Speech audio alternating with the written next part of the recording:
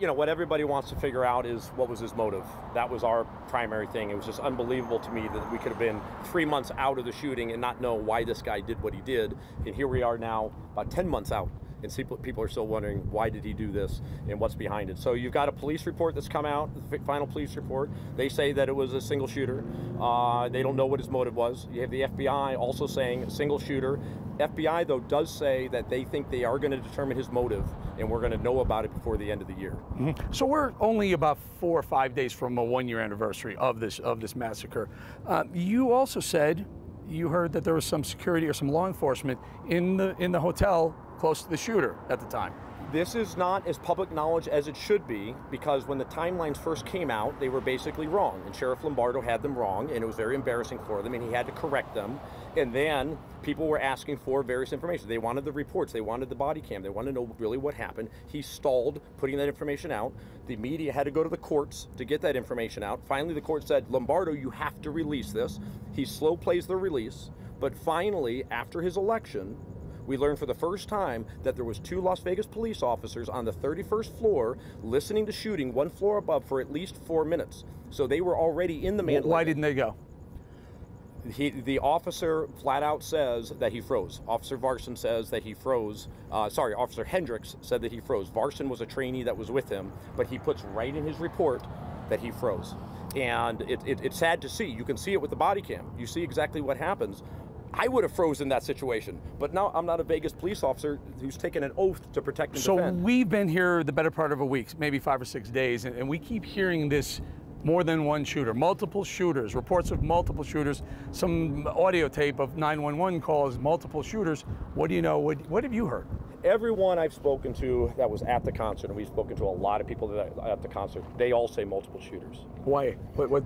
Well, the theory would be that there's shots echoing. That, first of all, he fired so many rounds in such a short period 1,100 of time, rounds in a 10-minute period. Yeah. So I think people's first reaction is, this sounds like a lot. It's echoing off buildings, so that's sounding like it and everything. It didn't dawn on anybody that somebody could be up there doing this. Everyone I've spoken to that was there thought the shots were coming from ground level. Let's do the math right here. About a 10-minute shooting spree, right? 1,100 rounds. You're talking 110 rounds per minute. That's almost 1.5. That's almost 2 shots per second. And what gun fires 2 shots per second for 10 minutes straight without loading? I mean, if you encompass loading time, you could be 2 or 3 shots per second. Is that possible? Well, the experts say that they think that it is, but I think that's still yet to be borne out. We do know that he had 22 rifles in the room, all set up with the bump stock, so he was ready to go. So when this one's done, he's ready to go to the next one. A lot of people will question, what is he doing with 22 rifles in the room? A lone shooter with 22 rifles? The theory would be, though, he wanted to be ready. If any of those jammed, he had the next one and the next one. The other little theory that I would put out there is he wanted to go out in what I call an orgasm of violence. That's what this was. And this guy was a sick individual in many different ways. Tell us about his history that gives you that impression. Child pornography is found on his computer. We don't know what that was doing there. We don't know what that's all about. Was he trafficking in child pornography? Was he consuming it himself? The brother, who I exclusively interviewed, also was found with child pornography on his computer in Los Angeles and faced charges for that.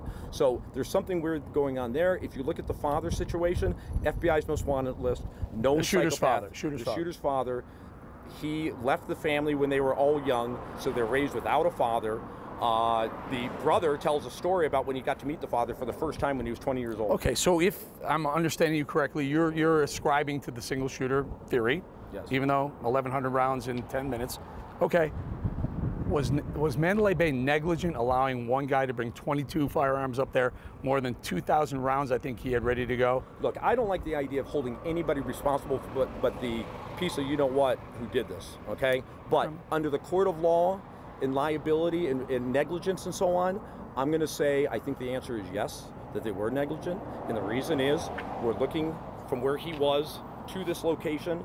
And Mandalay Bay was, yeah. Oh, tell me about that. They knew this concert was going on because? MGM Grand was the co-promoter of this along with Live Nation. So MGM owns Mandalay Bay. They know 20,000 people are going to be across the street from their properties, Luxor and Mandalay Bay. What additional security did you put in place knowing or thinking about this? They had security here, But what about the security there? I think we're going to learn that there was no additional security there.